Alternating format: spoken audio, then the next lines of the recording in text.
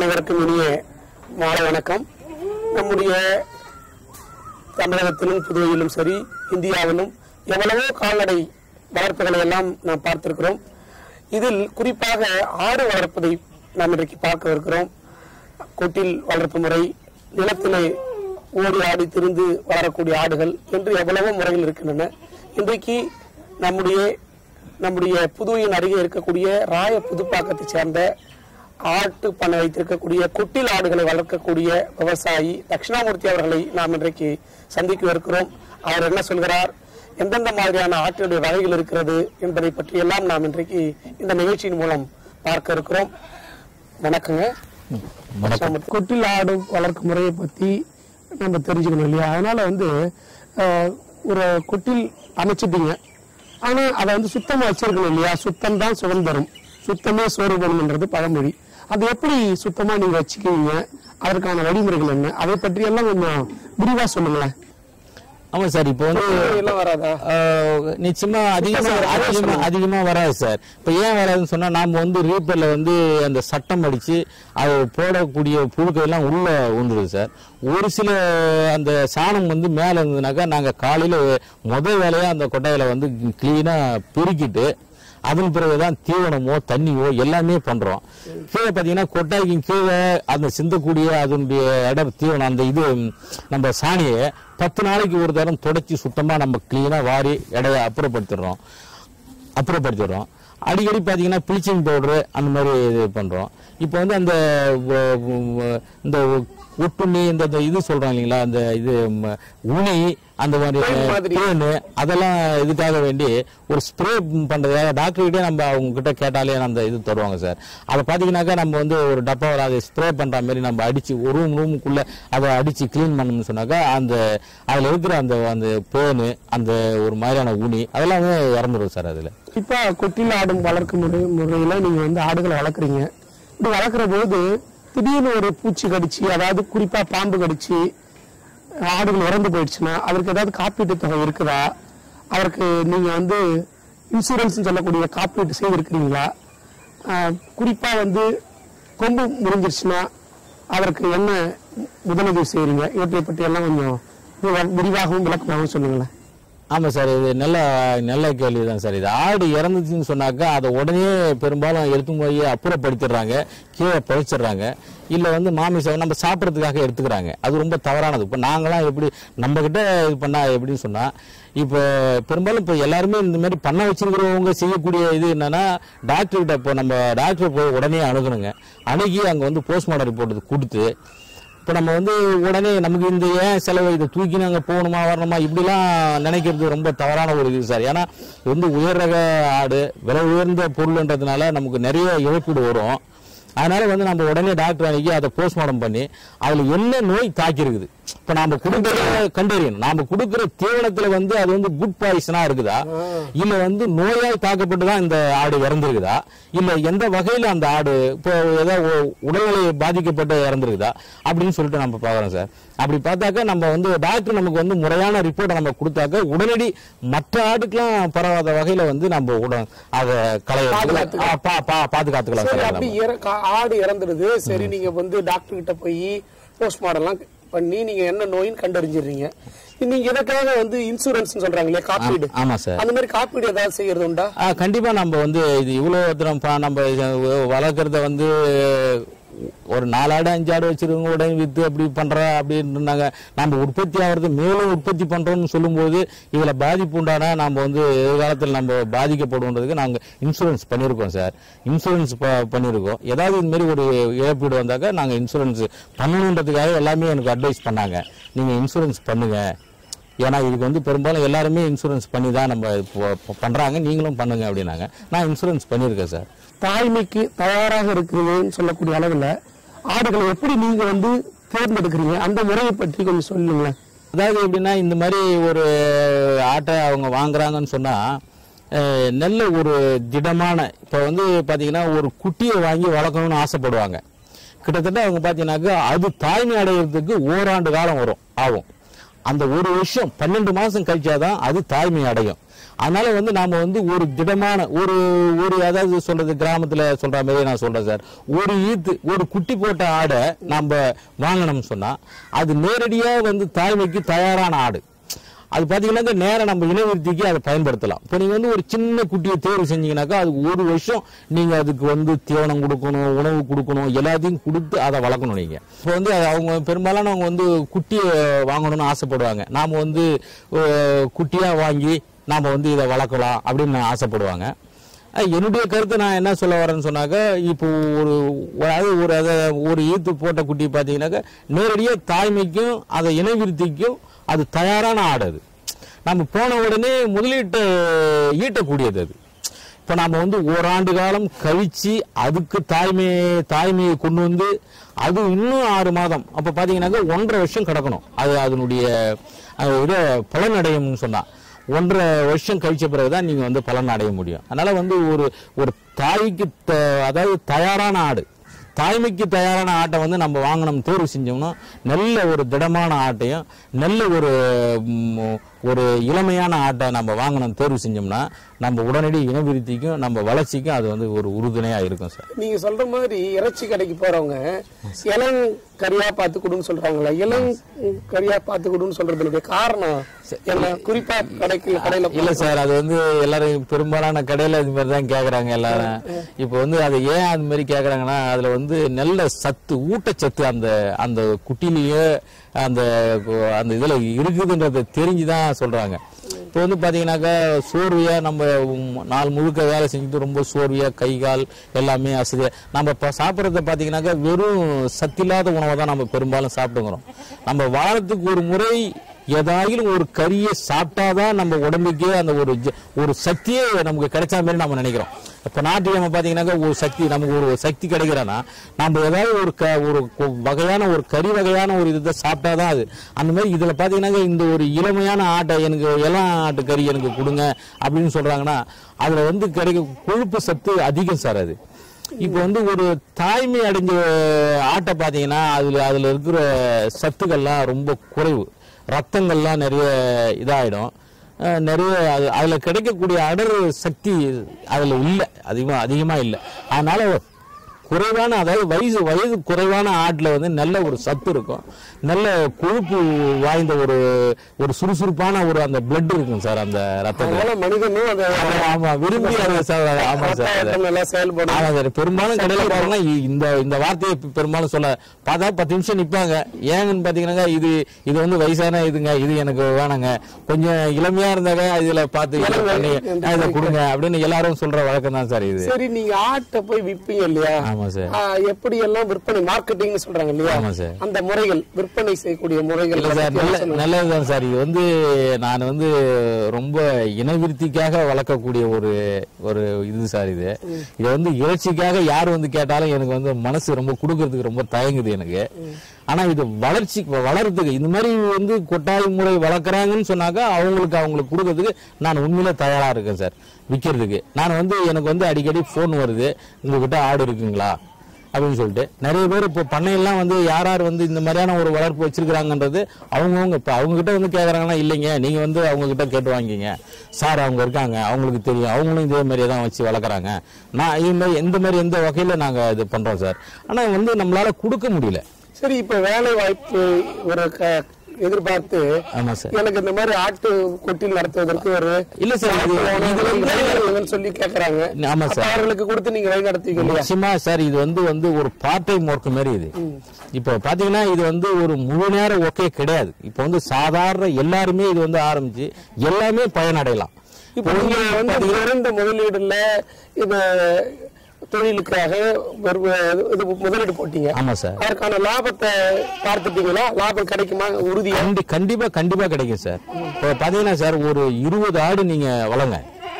ஒரு 20 ஆடு பாத்தீங்கன்னாக்கா ஒரு 6 மாசத்துக்கு பாத்தீங்கன்னாக்கா ஒரு குட்டி நாம தேர்வு செய்யும் போதே பாத்தீங்கன்னாக்கா சார் இந்த ஆடு 2 குட்டி போடுமா 3 குட்டி போடுமா அப்படின்னு நம்ம தேர்வு செய்யறோம். பாத்தீங்கன்னா 6 மாசத்துக்கு நீங்க 20 குட்டியும் பாத்தீங்கன்னாக்கா ஒரு 5 குட்டி கூட ஏதோ ஒரு காரணத்தினால மலட்டுத்தன்மையில ஒரு 5 குட்டி கூட போடும். 15 ஆடு இருக்கு சார்.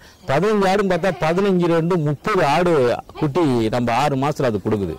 இப்போ ஒரு ஆட்டோட விலை நீங்க என்ன கொடுத்து வாங்கினீங்கன்றது முழுமையா உங்களுக்கு தெரியும். அப்ப 6 மாசத்துல அந்த 20 12 30 குட்டியோட விலையும் அதுல கிடைக்கக்கூடிய உபரி வருமானமும் சாதாரணமா நம்ம எடுத்துக்கலாம். இது ஓராண்டு 2 ஆண்டு நாம இந்த இனவிருத்தி எல்லாம் விற்காம இதை நீங்க பாத்துக்கிட்டீங்கன்னாக்கா உங்களுடைய லாபம் அதிக மகசூலை தான் கொடுக்குமே தவிர இது குறைவான லாபமே கிடையாது. பராமரிப்பு முறையான பராமரிப்பு, அதுக்கு உண்டான அதாவது நோய் தாக்கி அது இறக்கக்கூடாது. நம்ம என்னென்னலாம் நம்ம பாதுகாக்கிறோமோ அதெல்லாம் நமக்கு லாபம் தான் சார். இப்போ ஒன்று இறந்துட்டா, ஒரு ஆடு இறந்துட்டா நமக்கு ஏற்பது, நமக்கு கிடைக்கக்கூடிய லாபம் நம்மளை விட்டு போயிடுச்சுன்னு அர்த்தம். அது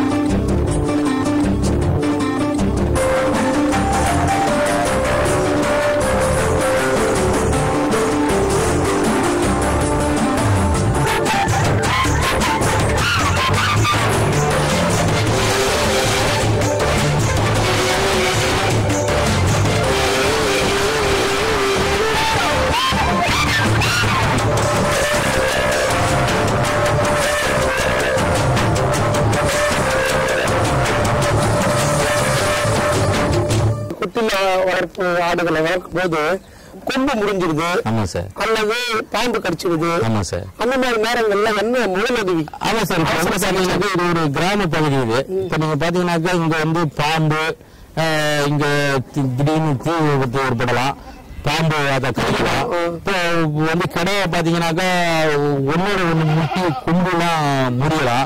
அதெல்லாம் உடனடியே நம்ம ஏதாவது நம்ம அதை பண்ணோம் சார். இப்போ பாம்பு என்ன பண்ணும் சொல்றாங்க. ஆமா சார், உடனடியே நம்ம ஏதாவது கொம்பு முறிய பண்ணணும்னு சொன்னாக்கா ஒரு துணி எடுத்து தண்ணி நல்லா புலர நினைச்சு உடஞ்ச கொம்பாண்ட சுத்தி அதை டக்குன்னு கையை வச்சா இது பண்ணாதான் கொஞ்ச நேரம் இது பண்ணி வச்சோம்னா அந்த ஆடு ஒரு கொம்போட சக்தி உடஞ்சிட்டாலே அதுக்கு ரொம்ப வலி ரொம்ப அதிகமா இருக்கும் சார். அதனால இது பண்ணி நம்ம உடனடியாக மருத்துவரை தான் சார் அன்னைக்கு அவருக்கு இன்ஜெக்ஷன் தான் மாத்தம் கொடுத்துதான் சார் அது பண்ணணும். ஆட்டுக்கு முக்கியமானது கொம்பு. அந்த கொம்பு லேசா அடிபடுதுன்னு சொன்னாலே அதுக்கு ரொம்ப ரொம்ப வலியும் வேதனையும் நிறைய இருக்கும் சார். அது உடனடியா நம்ம பார்க்கணும். அது சார் அதே மாதிரி பாம்பு கடிச்சிருச்சுன்னா அப்ப என்ன பண்ணுங்க சார்? வரும் சார். எப்படி தருவாங்க? உடனே நம்ம அது மாதிரி ஏதாவது தெரியும்னு சொன்னாக்கா உடனே சார் ஏதாவது ஒரு கயிறோ அதாவது எடுத்து கரெக்டா கட்டி நல்லா ஒரு இறுக்கி அந்த ரத்த ஓட்டம் வந்து இது பண்ணி அந்த ஆடு இறக்காத வகையில் நம்ம வந்து ஒரு 1 hour ஒரு 1.5 மணி நேரம் அதை வந்து தக்க வைக்கணும் சார். நம்ம நல்லா இறுக்கி ரத்தத்தை வந்து சுத்தமா நல்லா இறுக்கி கட்டிட்டோம்னா அந்த ரத்த ஓட்டம் கொஞ்சம் நின்றுடும். அதுக்குள்ள டாக்டர் உதவி நாடி நம்ம டக்குனு அதை இன்ஜெக்ஷன் பண்ணி அந்த விஷத்தை முடிக்கிறதுக்கு நிறைய வாய்ப்பு இருக்குது சார். அதை நம்ம கவனிக்கணும்னு சொன்னாக்க நம்ம நிச்சயமா அந்த முறையோட நம்ம எழுந்துருவோம் சார். அது சரி, நீங்க சொல்ற மாதிரி நம்முடைய புதுவை பகுதியில் இருக்கக்கூடிய கால்நடை துறை இந்த தமிழகத்துல அருகில் இருக்கக்கூடிய வானூர் ஒன்றியம் அல்லது இந்த மாதிரியான இடங்கள்லாம் கால்நடை டாக்டர்கள் உங்களுக்கு யாரெல்லாம் உங்களுக்கு வந்து உதவி செஞ்சிருக்காங்க? குறிப்பா குட்டில வந்து நான் வந்து பெருமையா சொல்லணும் சார். இது டாக்டர் வானூர் டாக்டர் திருமுருகன் சொல்லிட்டு ஐயா இருக்காங்க, திருச்சி டம்பளம் கூட்டூர்ல. வானூர்ல வந்து பாரதிதாசன் சொல்லிட்டு ஒரு ஐயா இருக்காங்க. அவங்க 2 பேருமே வந்து எனக்கு வந்து நிறைய உதவிகள்லாம் செஞ்சாங்க.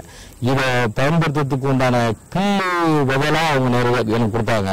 இப்ப மிஷின் புல்லு வெட்டுற கருவி மிஷின் வந்து அவங்க வந்து எனக்கு மானியத்துல அவங்க அரசாங்கத்துல இருந்து வாங்கி கொடுத்தாங்க. இந்த புல்லை வளர்க்கறதுக்கே எனக்கு வந்து மருந்து ஃப்ரீயா கொடுத்தாங்க.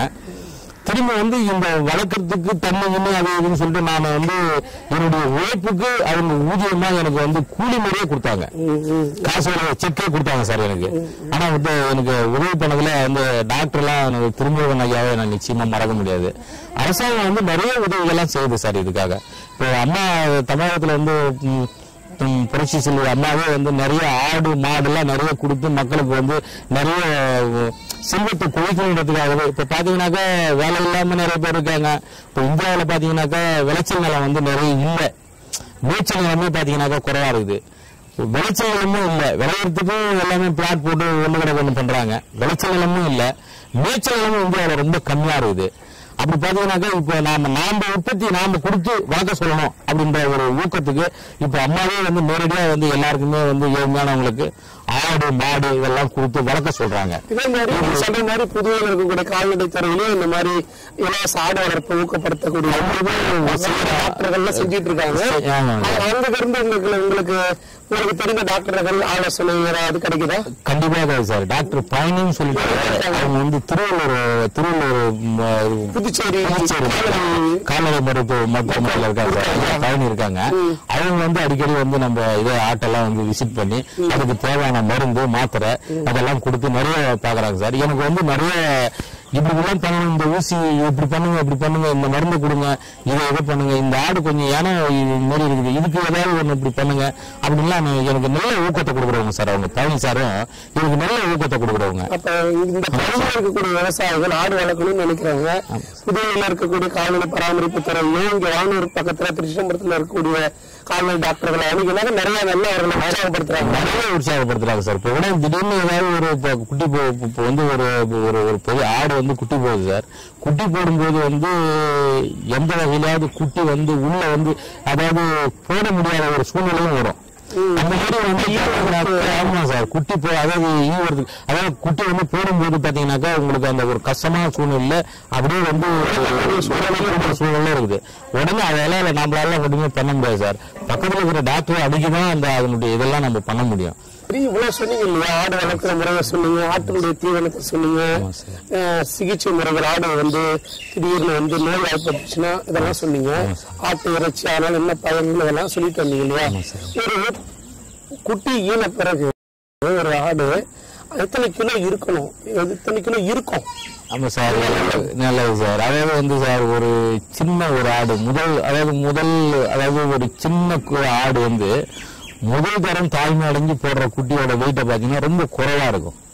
ஏன்னா அது வந்து சின்ன பருவம் அடைஞ்சு ஃபர்ஸ்ட் டைம். அதனால வந்து ஒரு 1.25 கிலோ 1 கிலோ 1.5 கிலோ அந்த மாதிரி கூட வரும். அதாவது 2 தரம் 3 தரம் குட்டி போட்ட ஆடை பார்த்தீங்கன்னாக்கா நல்ல ஒரு திடமான ஒரு குட்டியை போடாது. அது பார்த்தீங்கன்னாக்கா உங்களுக்கு வந்து நல்ல ஒரு வெயிட் ஒரு 2 கிலோ 1.5 கிலோவுக்கு மேல 2 கிலோ வெயிட் வராது. சார் 3 குட்டி போடுற ஆடும் இருக்கு சார். அது பாத்தீங்கன்னாக்கா இடம் வந்து ரொம்ப குறையும். ஏன்னா அது வயிற்றுல வந்து 3 குட்டியோட கருப்பையும் அது சுமந்துறதுனால குட்டி வந்து ஃபர்ஸ்ட் நல்லா இருக்கும், செகண்ட் அதை விட கொஞ்சம் 3வது குட்டி பாத்தீங்கன்னா ரொம்ப லீனா இருக்கும். அது 3 குட்டி போடுற ரகம் இருக்குது, 2 குட்டி போடுற ரகம் இருக்கு. அந்த குட்டியோட ரகத்தை வச்சும் தன்மை ஏற்ற இறக்கம் இருக்கிறதுக்கு வாய்ப்பு இருக்கு சார். சரி, நீங்க வளர்க்கக்கூடிய கொட்டில் ஆட்டு வளர்ப்பு முறையில எந்த மாதிரி சூழ்நிலைகள் இருக்கணும், எப்படி கொட்டில் வளர்ப்பு முறைய இயற்கை சூழ்நிலை எந்த சூழ்நிலை வளர்த்தா நல்லது, இந்த மாதிரி கொட்டில் வளர்ப்பு முறையை செய்யணும்னு நினைக்கிறவங்களுக்கு எந்த மாதிரியான சாதக பாதக சூழ்நிலைகள் இருந்தா நல்லது, அதை பற்றியான அந்த நிகழ்ச்சியை பார்த்து கொண்டிருக்க சொன்னீங்கன்னா நாமளும் ஏன் இந்த நிகழ்ச்சியை பார்க்கிறோம். ஒவ்வொருத்தவங்களும் வேலை வாய்ப்பை தேடி வேலை வாய்ப்பு அரசாங்கத்தையே சேர்ந்து காலில் சுயமா நிக்க கூடாது. அதற்கு என்ன மாதிரியான சூழ்நிலை இருந்தா கொட்டில் வளர்ப்பு செய்யலாம் ஆடு வளர்ப்பு? சரி, இப்போ வந்து பார்ட்-டைம் ஒர்க் மாரி இதுக்கு வந்து அதிக முதலீடும் தேவையில்லை. இது எல்லாமே படித்த இளைஞர்களும் செய்யலாம். இது விவசாயி வந்து நம்ம வந்து இதை உற்பத்தி பண்ணா நல்ல லாபம்ன்றது இது வந்து பண்ணலாம். இது பாத்தீங்கன்னா இந்த கொட்டாய் முறை பாத்தீங்கன்னாக்கா இப்ப ஆடு வந்து கட்டி போட்டு வளர்த்துற முறையை பாத்தீங்கன்னாக்கா சாணத்துக்கு மேலேயே ஆடு நிற்கும், நோய் அட்டாக் ஆகும். அது அந்த ஆடு பாத்தீங்கன்னாக்கா சுத்தமாகவும் இருக்காது. நாமளே தொடர்றதுக்கோ இல்ல பிடிக்கிறதுக்கோ பாத்தீங்கன்னா அந்த ஒரு 3 அடிக்கு உயரத்துல அந்த ரீப்பருக்கு மேல அந்த ஆடு நிக்கணும்னு சொல்லும் போது அதனுடைய சாணம் அது ஆட்டோமேட்டிக்கா கீழே இதாகிடுது சார், விழுந்துருது. அதுக்கு தீவனமும் நம்ம வந்து நேரடியாக கொண்டு கொடுத்துடுறோம். அதனால வந்து இந்த தொட்டில் முறைங்கிறது வந்து ஒரு நல்ல முறை. இதுக்கு வந்து நம்ம வந்து இந்த மாதிரி ஒரு 3 அடிக்கு மேல ரீப்பர் அமைச்சு முறையா வெயில் வந்து அதிகமா அட்டாக் ஆகாத, மணல் வந்து ஆட்டுக்கு வந்து தாக்காத அளவுக்கு, மழை இப்போ இந்த மாதிரி சூழல் காற்று அந்த மாதிரி சூழல் அதிகமா அட்டாக் ஆகாத அளவுக்கு அதுக்கு தகுந்த மாதிரி அந்த கொட்டாயை அமைக்கணுங்க.